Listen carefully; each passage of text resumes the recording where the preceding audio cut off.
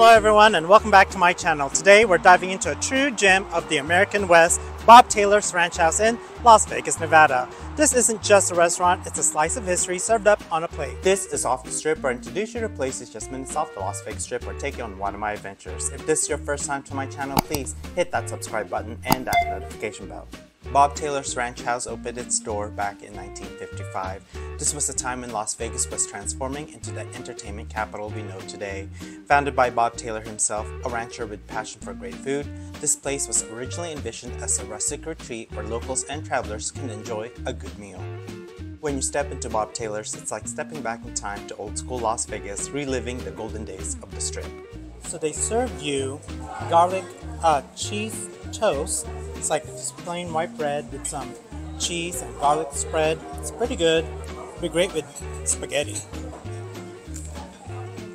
The rich wood decor, retro charm, and welcoming staff makes it the perfect spot to kick back and soak in the old Vegas vibes. So I got the lobster bisque. Let's see if it's good.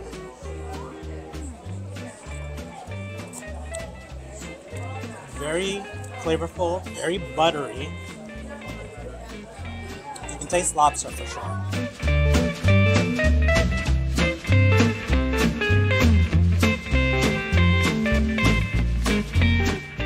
Located in the middle of a residential area, you can expect the hospitality you'd get from a good neighbor. Over the decades, they've hosted families and celebrities, which make it an established spot in the community. So I got the ribeye medium with twice baked potato. So the steak is very flavorful. It's pretty good actually. Yeah.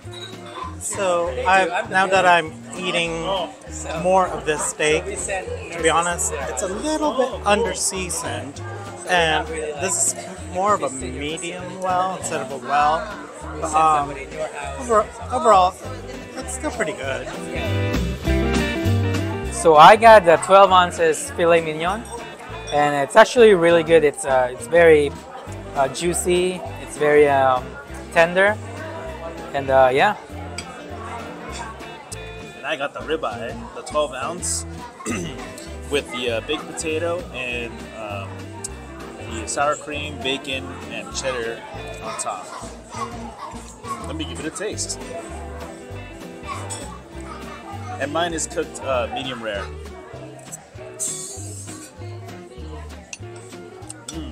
Good texture, nice and chewy. I like it. We got here just at 5 o'clock, so people were still arriving, but now it's kind of getting filled.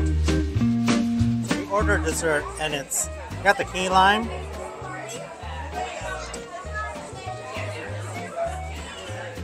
Okay, so we just finished, and listen, it's a good place if you just want a quick meal. It's very, if you like the whole old school Las Vegas, like if anyone remembers the cafe at like Frontier or Stardust, this is the place. But if you're looking for a really good, juicy, flavorful steak, I don't know if this is the place, but it's really cool though still, so check it out.